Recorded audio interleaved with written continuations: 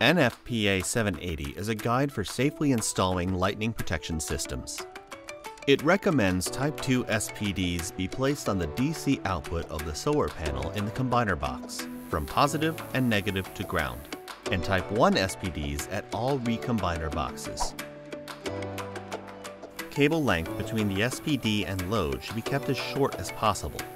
Damage caused by overvoltage increases relative to cable length.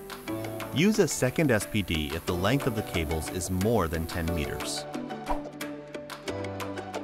Inverters are an important and expensive component of every PV system. A damaged inverter can mean loss of power generation for a large section of a PV system and very expensive to replace, so protecting it is critical. NFPA 780 recommends using SPD at the DC input if the closest recombiner box is more than 30 meters away. When using string protection, install the SPD between the fuses and the inverter.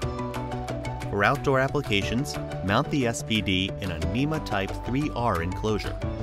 If the inverter has one maximum power point tracker, combine the string before the inverter with the SPD at the point of connection.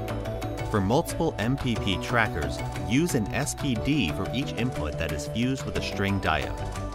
For more information, visit littelfuse.com/SPD.